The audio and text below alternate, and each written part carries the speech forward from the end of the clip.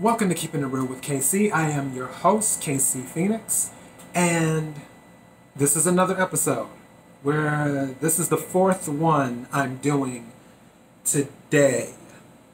And I'm trying to get all of these episodes done and ready to upload, which I think this will be the most episodes I've done in a single day ever. And right now I'm on recording the fourth episode today. I'll get the housekeeping out the way. KIRWKC.com, the main podcasting site, KIRWKC Instagram, KIRWKC Twitter, Facebook.com/KIRWKC. Thank you for the likes on the Facebook pages. I appreciate it more than you know. If you're watching this on YouTube, please hit the subscribe button and then hit the notification bell. That way you will know when I upload new YouTube videos. If you're watching on Daily Motion, please hit the subscribe button. And that is the housekeeping. All right. For this is talking about remove what doesn't serve you. I recently, probably about 3 weeks ago, I was looking at my wall. And right by the wall, there was this desk. Because I have two desks, or had, as I go into the story. You'll understand why it's had. Now, I had two desks in my apartment. I had a short desk, and then I have an L-shaped desk in my apartment. I was looking at the wall, and I saw the short desk, and I saw these things that I had set on it. And just a little English thing, if it can't sit on its own, it's set. S-E-T. I just had to throw that out there. Don't know why, just did. All right. So I was looking at some things that I had set on the desk, on the short desk. And I said to myself, this is taking up space here. All of the stuff that's on this desk can fit on my L-shaped desk. Why not just put it there? Remove the short desk, and then I'll have more room to walk around. Or possibly put something in its place if I so choose. So I decided to remove the short desk. I took all of the objects that I had set on the short desk and I set them on my larger desk, my L-shaped desk. I set the short desk outside by the garbage can. And this goes to show, one man's junk is another man's treasure. I set the desk outside by the garbage can. The garbage people did not take away the desk. I think because where the garbage can, where they're set at, I put the desk behind the area, which I thought they would still be able to see them. But maybe they didn't, or they did and didn't want to take it. Regardless, they didn't take the desk. So I look a day or two later, and one of the people who stays in the building, they took the desk and put it on the back of their truck. So that's a little side thing. One man's junk is another man's treasure. Even though this is about removing things that don't serve you. People need to learn how to let go of things that don't benefit them anymore, things that don't serve them, things that take up space in their life, whether it's physical space like the desk that I had in my apartment, the short desk, or whether it's people, whether it is relationships, or should I say certain relationships, because people in certain relationships, they can be separate. You can have a certain relationship with someone that doesn't serve you. You could have a physical relationship with someone. You can remove that relationship and still keep the person, but you can remove the physical relationship. You can have an emotional relationship with someone that doesn't serve you.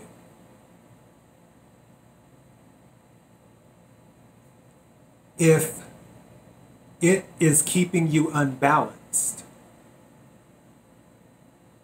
you need to remove it. And just like I mentioned in my other podcast, No, where people are so afraid of saying no, I also believe people are afraid sometimes to remove certain things out of their lives. They're afraid to remove it, even though they know in their heart, they know in their spirit, it's not serving them. They know. But they're afraid to remove it because they can't seem to picture what their life will be like without it. Whether it's a job someone's been on for 10 or 15 years that they don't like. They're afraid to remove it and seek out something better because they can't imagine what their life would be like without the job that they hate, that drains their energy.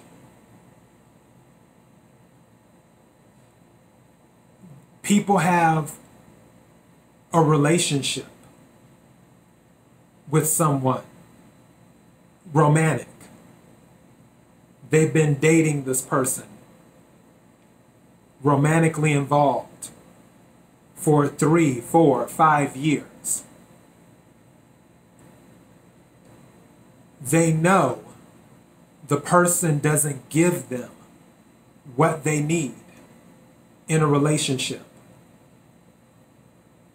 But because they've had the relationship for so long, they're afraid to remove it because they don't know what their life would be like if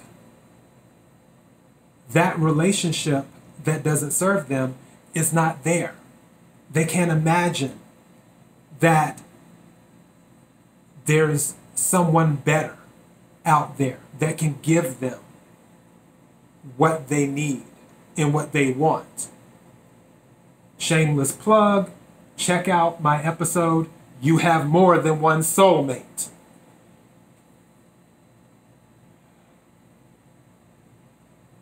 People need to become more comfortable with removing what doesn't serve them. If something does not benefit you, if something throws off your balance, it is not serving you. Now, there are some situations where it's sometimes where something, a certain relationship might throw off your balance from time to time, but it's not a regular occurrence. I'm talking about things that are a regular occurrence. If something regularly throws off your balance, it doesn't serve you. And you need to wake up and realize that it doesn't serve you. And if it doesn't serve you, remove it. I promise you, life will go on. I said it before. Life went on before you and I. Life will go on after you and I. Life goes on. If you have been on your job for 10 or 15 years and you hate it, even though it's paying the bills, but you hate it, it makes you miserable. The only thing it does is pay bills, but you're still not balanced because you're not happy. Find a way to remove it. Find a way to upgrade your skills. Take a look outside and see if there are other jobs available that suit you, something that you would be happier doing to bring more balance to you internally.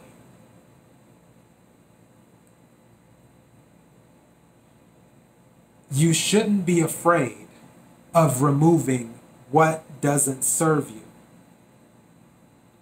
Because if it doesn't serve you, you will never be balanced as long as it's part of your life.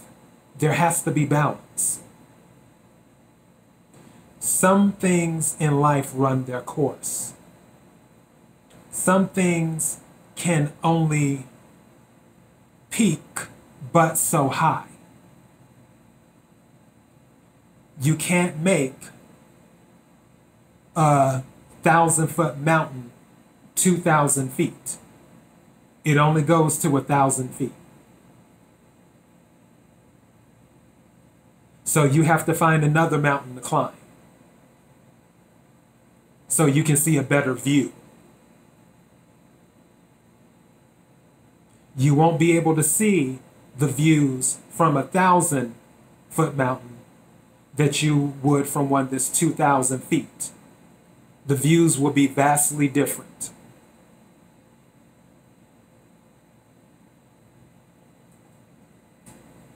And I'm just using that as a metaphor.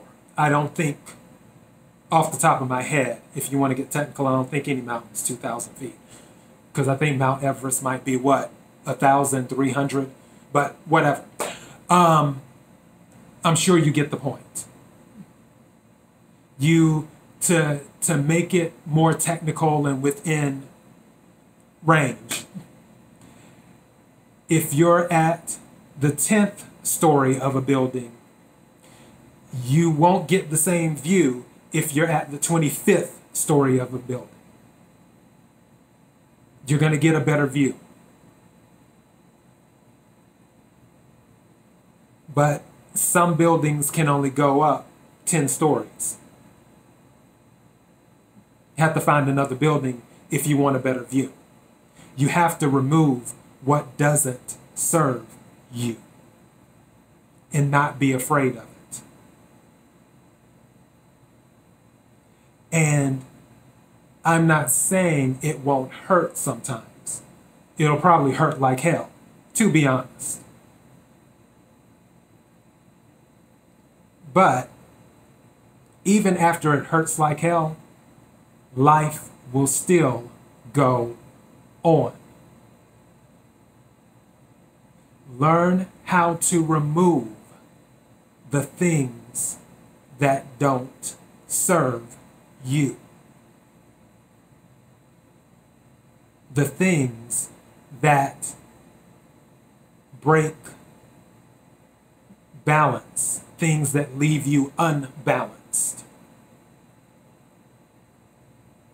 If it affects your balance, learn how to remove it. It doesn't serve you. You don't have to wake up tomorrow and throw every single thing out of your life. I'm not saying that. You can wake up tomorrow and write down some of the things that are throwing off your balance. And then from there, you can make a plan to say, okay, within a month, I'll remove this. I know sodas don't serve me. Sodas mess with my blood sugar. They're not good. They're not healthy. They don't serve me. So I'll remove sodas, but I'll do it little by little. With the job situation that I mentioned, being on the job for 15 years, if it doesn't serve you, you don't have to quit tomorrow. You can start a business on the side and build that business up over some years. And when you have enough income coming in from the business that you started on the side, you can quit the job and remove it because it doesn't serve you. Or you can build up your skills.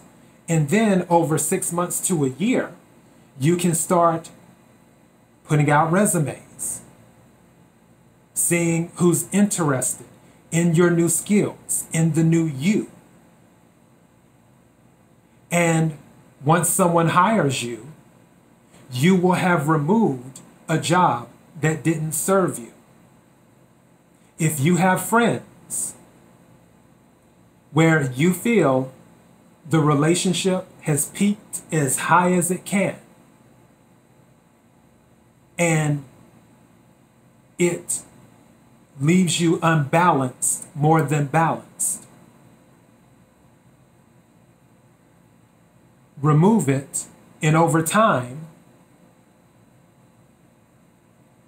you will eventually find new friends if you want them.